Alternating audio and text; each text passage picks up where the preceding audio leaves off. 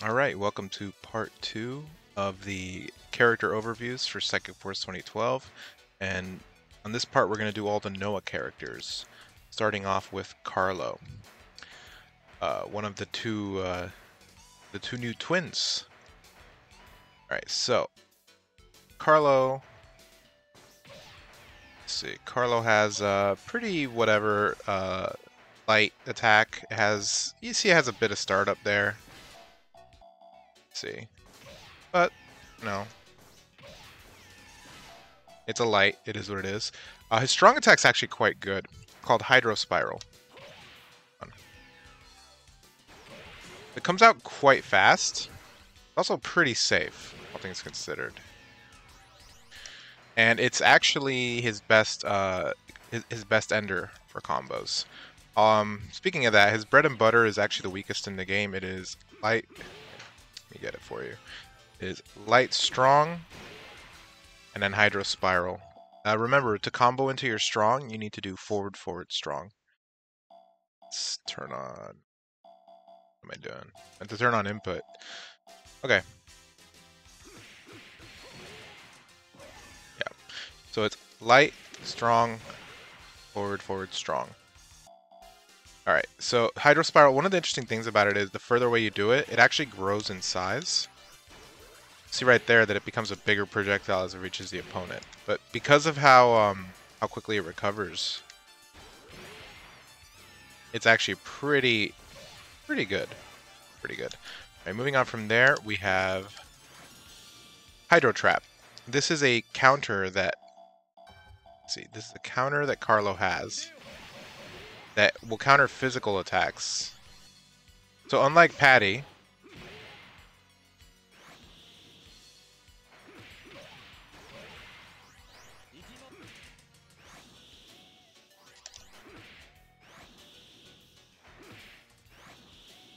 Come on, buddy. Hit me.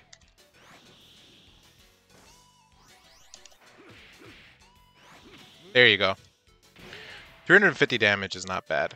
That being said, it's a lot easier to counter projectiles than it is to counter physical attacks in this game. But it will beat out, I think, throws, up-close attacks, or any physical side attack. Moving on from there, we've got Half Circle Light. And this is kind of the cornerstone of his game plan. This move is called Aqua Javelin. And you'll notice it doesn't actually interact with the opponent, right? It has two follow-ups. The first follow-up is L, light. And you'll see there that it causes a line that traces back to Carlo. And you can aim this, actually.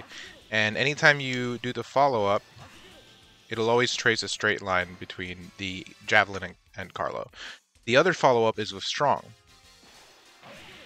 This one creates a line that is perpendicular to Carlo. And this move is actually, it can be kind of hard to deal with. But it goes to show he's more of like a space control kind of character. It is quite safe, I believe, though. But you need to understand that Carlo is vulnerable during the entire instance of him using the move until he lets it out. Alright, so moving on from there, we have Back Forward Strong. Back Forward Strong.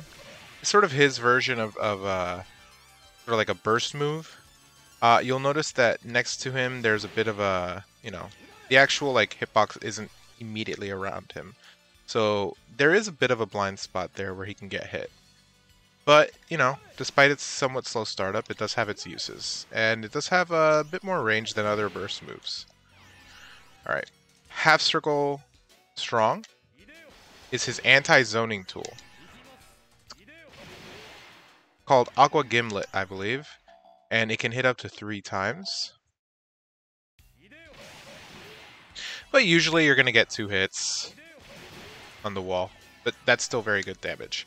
But yeah, this move itself will beat out projectiles in front. If you think the opponent's going to go for something, you throw this out. It'll beat out anything that's coming directly at you.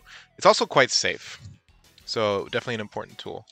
And the last 2 moves he has are the Bubble Mine, which is a projectile that follows your opponent around, and you can use it, it's a space control tool mostly. If you get your opponent in it, it actually deals damage, I believe, while they're in the bubble.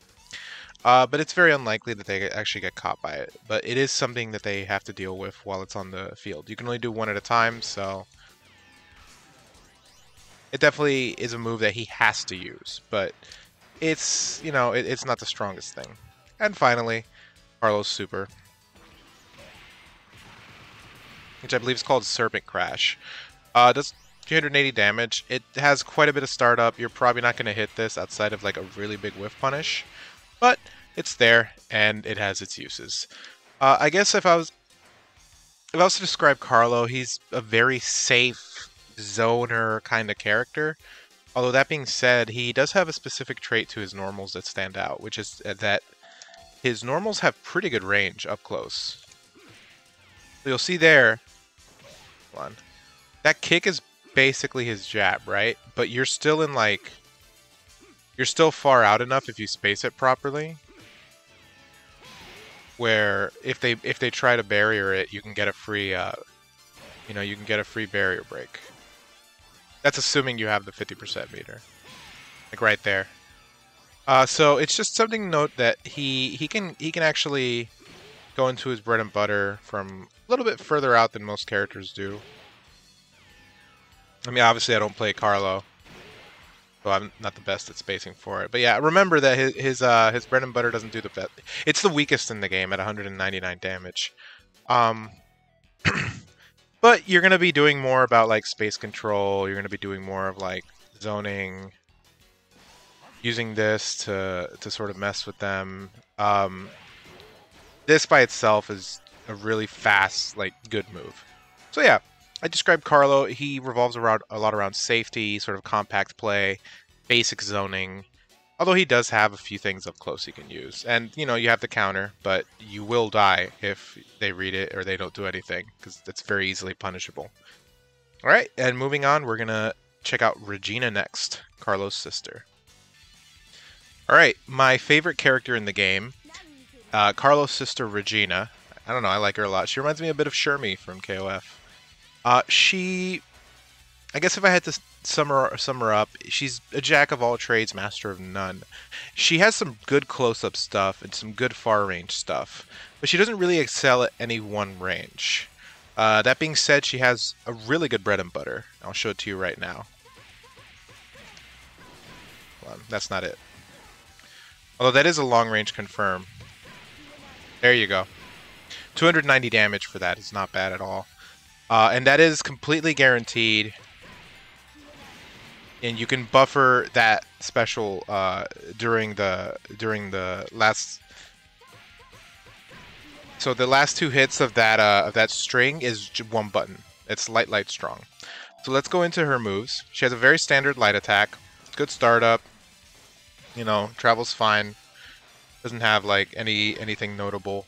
Unlike Carlo, her normals are, you know, pretty standard. Just a little swipe with her jab that advances her. Excuse me. So her strong attack, pretty similar to Burns actually. It's called Flame Shot. Does 200 damage base. It's actually more damage than his, because I think his does 180.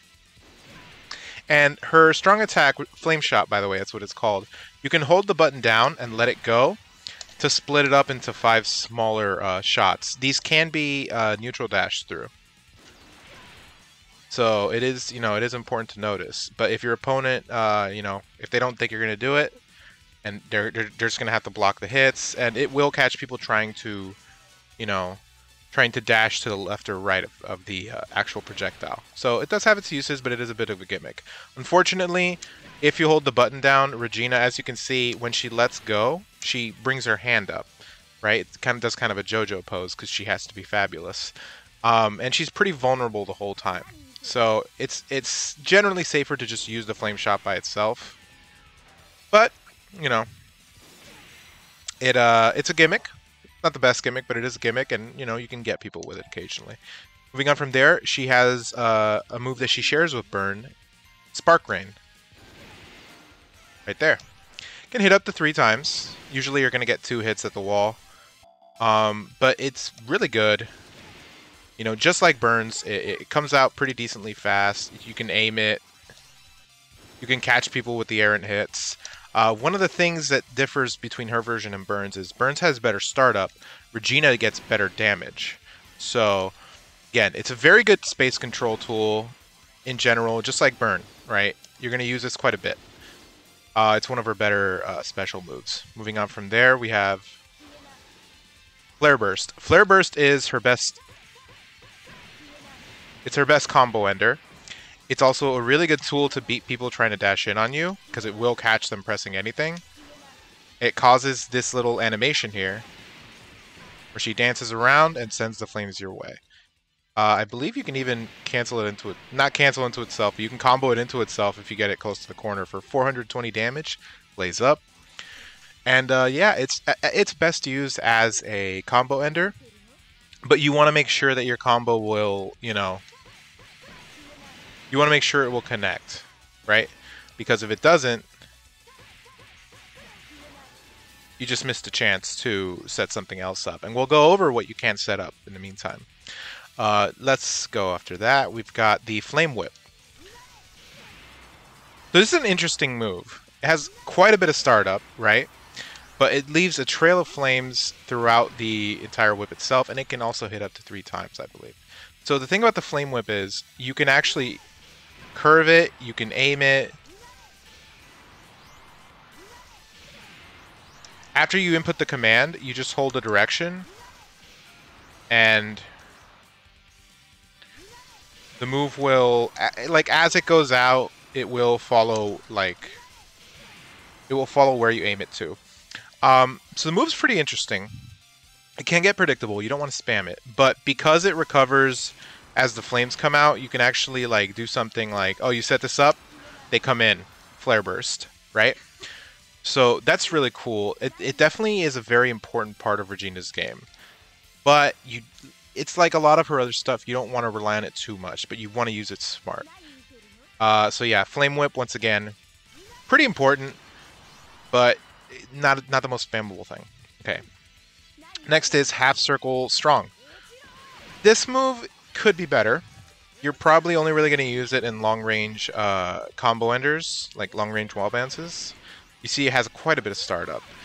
Like her Flame Shot, it has, I believe it's called Napalm Burst. Like her Flame Shot, it has another gimmick. If you press Strong at any point during the move, it will detonate the projectile. It does slightly less damage, 220 right there, compared to 280. But you can do it, you know, whenever.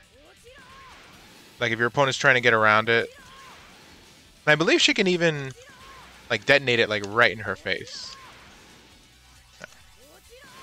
Yeah, you just smash it and she'll detonate it, like, as soon as possible. But, you know, not the best move. You'll probably want to stick to Flame Shot for your long-range stuff. But if you can get the damage and if you can get the confirm, you know, couldn't hurt to throw it out once in a while. It's just, you know, not the most useful move. After that, we have her install, which is called Flame Chaser. And this one's pretty interesting. Sorry, that was Spark Rain. Back, forward, forward, and light. And you'll see here what makes Flame Chaser stand out as an install. Regina leaves a trail of fire behind her dashes. You can actually use this to pressure the opponent. You can use this to retreat and then follow up with, you know, with a projectile if they try to chase you down. It's really useful. The downside of it is if your opponent, like, you'll see what happens to the, you'll see what happens to the fire if,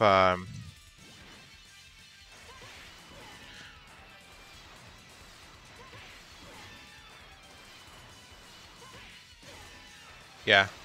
The fires will dissipate if you get bursted, like if they barrier you out or if they hit you. I think if they hit you, the install completely goes away. It's definitely got its uses, and you can actually pressure people with if you slide dash up close, like right there. So yeah, it will do 160 damage if it connects. So moving on from there, we have one more move to cover, and that's Atomic Burner. Quite a bit of startup, 80% meter, but it does. It's her super. It does 375 damage at 100 base power. But the problem with it is, as it has quite a bit of startup, it's really best used as a as a whiff punish and on like really slow stuff. I have seen some really good Reginas use it very, very well as a whiff punisher. But because you need 80% meter, and you know Regina's going to use her meter for a lot better stuff, it's going to be a little bit more important to know how much meter to use. So moving on from that, I think we're pretty much done covering Regina. She is my favorite character, but like I said earlier, she is a jack of all trades, master of none. She doesn't really excel at any one thing, but she has a little bit of something for every area. For her close-up stuff, she has the bread and butter, which is again fantastic bread and butter. For her long-range stuff, you know, flame shot's really good. Spark rain's really good. It has great startup, and by the way, spark rain is safe, which is, you know, you can't argue with that. Like I said, it shares a lot of similarities with Burn's version of it. And of course, you got the flame whip to sort of play those games. And because you can aim the flame whip a lot easier, you can like cover certain ground, right? So let's say you try to go up, you catch him with that. Again, Regina, she definitely has the damage potential, but you need to know how to play the game properly to really bring out the best in her. So yeah, again, best girl. Moving on from there, we're gonna cover Gates when we come back. Okay, let's talk about Gates. By the way, in case I forgot, Regina and Carlo both sit in the mid tier. With Regina being like low mid because she doesn't really have any dirty stuff. Carlo's like solid mid. He just has a solid, simple game plan. Doesn't really have too many problems. Gates is considered by a number of people to be the worst character in the game. That being said, I have seen some really good Gates play. But when you pick him up, you're going to notice a few problems that he has. For one, he is a heavyweight. Unlike, you know, we just covered Regina and Carlo. They're middleweight characters. They don't fly back that far that much. So on some level, you know, Gates will not fly back that much in combos. So that's a good thing. The problem is his mobility is severely lacking. As you can see, it takes me like a number of dashes to get like straight in one way, right? You know, and for a lot of characters, they'll get in really quickly off a neutral dash. Gates is a little, yeah. And the other thing about Gates is he's another kind of utility character. A lot of what he has makes him feel like a zoner, but he does actually a lot better up close. So let's go over his moves, and then we'll talk more in depth about him. This is his light attack. It's actually kind of decent. It's just better up close because a little harder to block up close, right? A little harder to deal with. The problem is if you do it from far away, it's really just an annoyance. It's very easy to just move to the side and deal with it. I'm actually going to set the other gates to... Let's see, I'm going to set the other gates to... Yeah. Okay, so we'll go over that special in a second. So you'll see here, I'm literally just like moving. And this is one of the slowest characters in the game.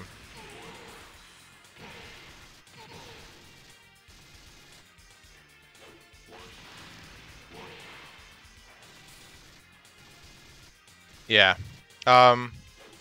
One of the things, Gates has a lot of projectiles, right? But he can't really use them all that well. A lot of his stuff succeeding is pretty dependent on the opponent getting hit, and he doesn't necessarily have a lot of good ways to open people up.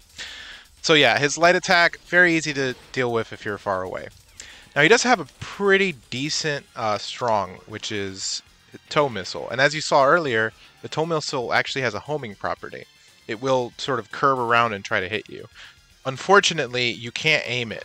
No matter which way like I press the direction, it'll always shoot it straight at my opponent. So that's actually a big downside for the move. But it does have its uses. It is, you know, it's a slow projectile, relatively speaking. But, you know. Moving on from there, we have Stun Spark. This move is a good defensive tool, and not so much a good offensive one because it has this big hitbox in front of Gates. But even then, if the opponent times everything out properly, they don't have to deal with it. You don't want to use it as a combo ender, and here's why.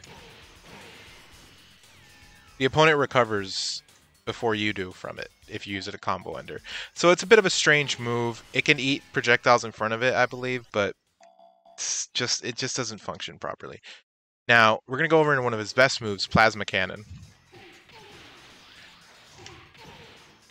So as you saw there, Plasma Cannon is a half circle light, and it freezes the opponent in place, letting you, letting you get your offense in.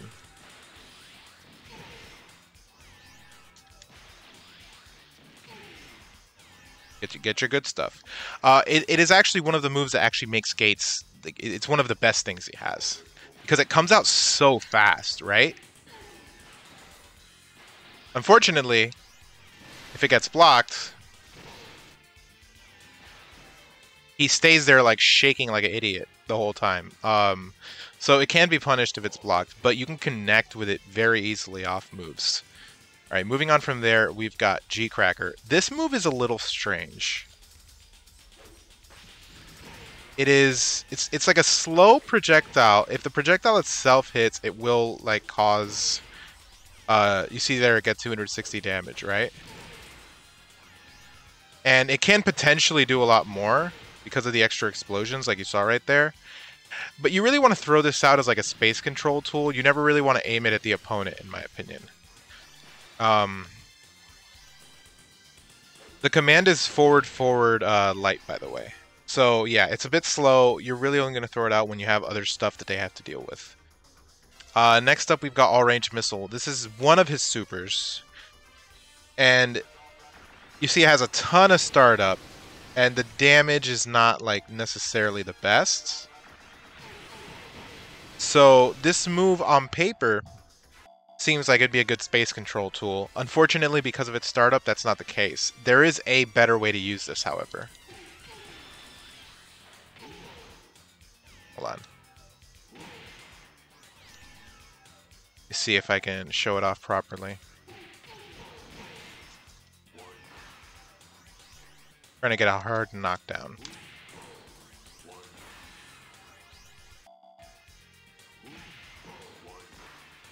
Come on. How much meter does it even take? Jesus Christ, was that 80? Okay, yeah, it takes 80 meters, so here's what I'm going to do. I'm actually going to supercharge. Ignore the damage that we get here.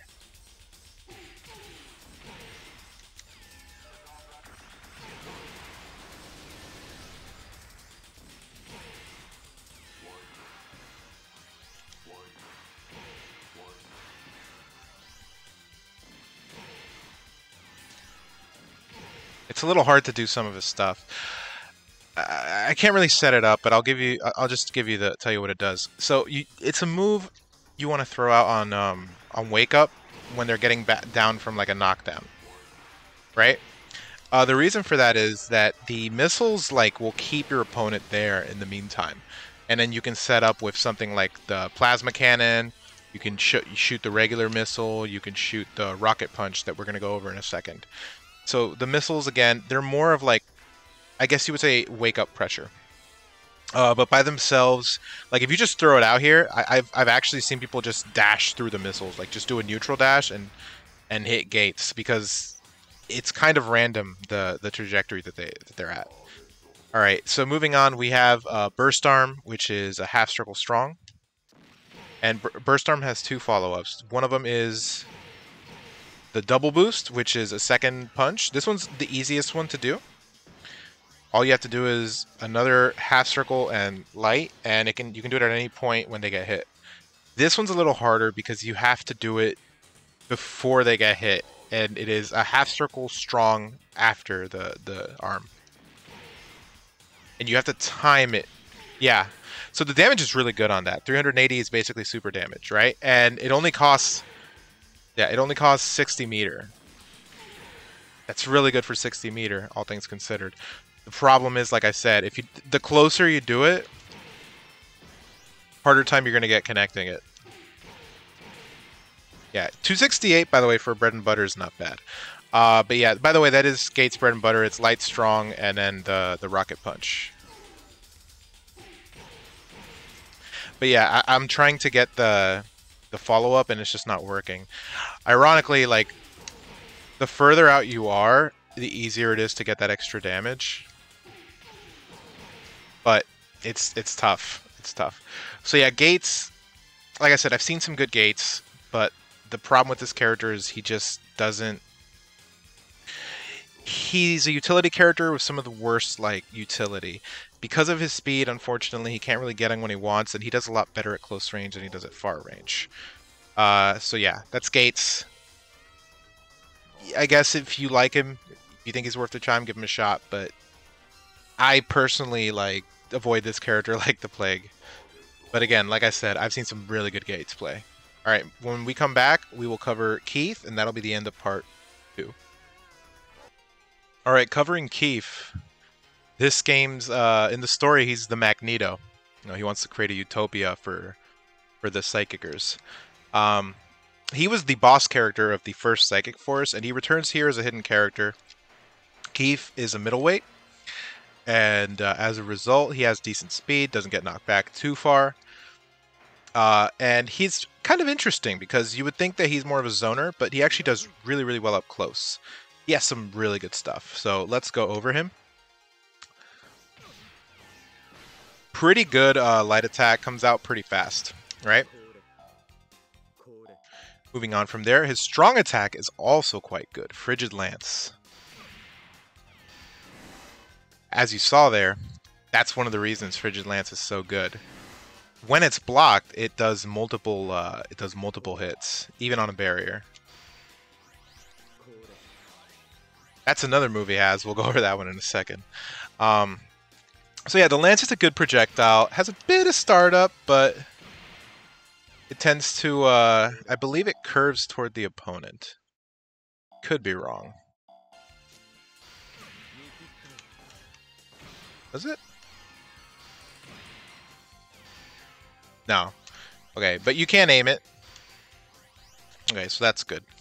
Frigid Spear. This move's really interesting. It has a bit of startup, but look what it does if you actually get the hit. Yeah.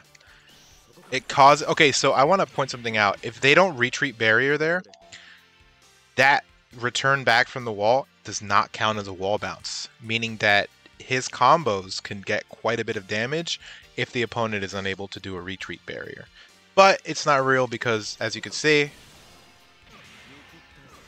they get the retreat barrier, they'll be fine. But let's just for the sake of argument, let's see how much damage you can potentially get.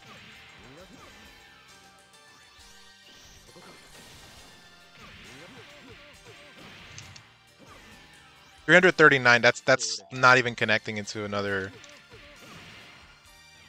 That's not even connecting into anything.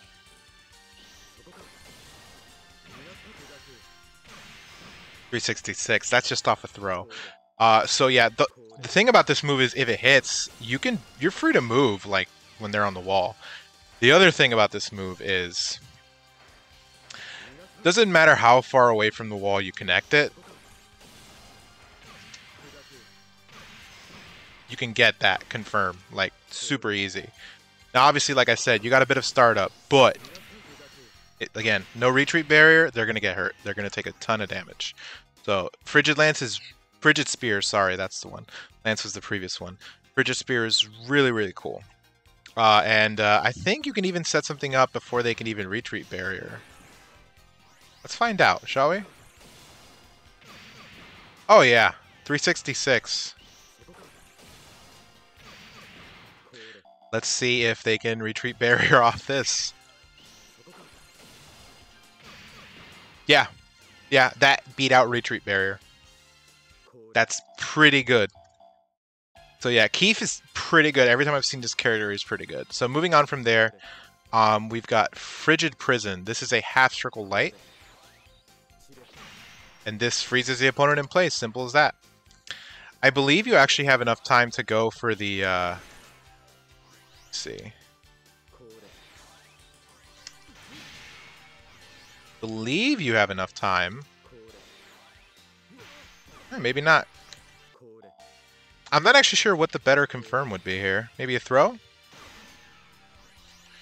Regardless, you freeze your opponent in place. Okay, there you go. Throw, 135 damage. There's got to be something better you can do. I just don't play this character, so I'm not really entirely sure. Okay, the move that actually a lot of people can't stand. This is Frigid Shell. This is his install. So the thing about this install is, let's watch. Come on, why aren't you shooting at me? Okay, so you'll notice the opponent stopped shooting at me. I wonder why. I guess even the computer is too scared of this. Well, if they're not going to shoot at me, just gonna have to explain it. So this barrier, this install that he has, it beats all projectiles. Literally makes every projectile attack in the game completely useless against Keith, meaning the opponent has to get in on him. Physical attacks will beat out the Frigid Shell, but this move is it's insane. Keith he's actually not like at the top of the top tier, but he is in the top 5. So yeah, if you're gonna play Keith for 60 meter, you don't have to deal with projectiles. It's pretty good. And finally, we're gonna go into his super, which is Blizzard Tooth. All right, this is also his best bread and butter ender, if I remember correctly. By itself, 360 damage, not bad. In a combo, that's not it. I believe his combo is light, strong, but I want to make sure. Yeah, 317. It's pretty good, it just obviously takes a bit of damage.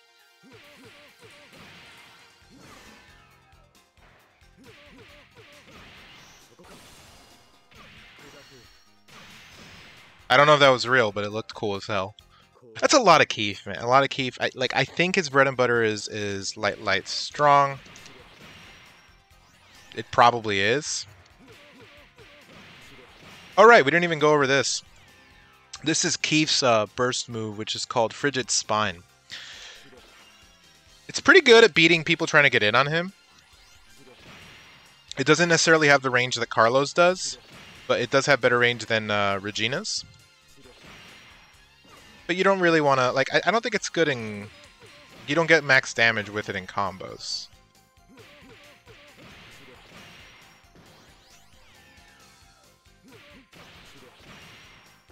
I don't know. But yeah, that's it. That's basically Keith. One of the best characters in the game.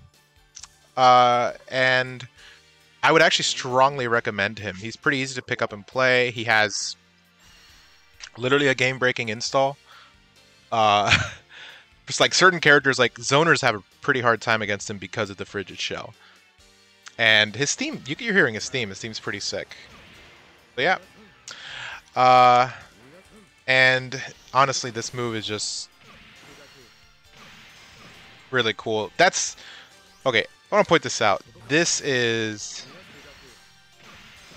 super damage, right? Like 366 for 40% meter.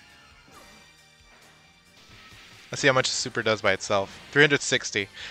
Yeah, it's if you know how to play this guy, he can hurt really hard, and just kind of like a control character. Now that being said, he does better up close. He might seem like a zoner, but he actually does really well up close. Frigid Shell is one thing though. Like if you can get Frigid Shell and you're playing against a zoner, like what's Patty gonna do? You know, she has like no up close stuff. Setsuna's another example. But yeah, that's pretty much it. So thank you for watching part 2. This covers pretty much all the Noah characters.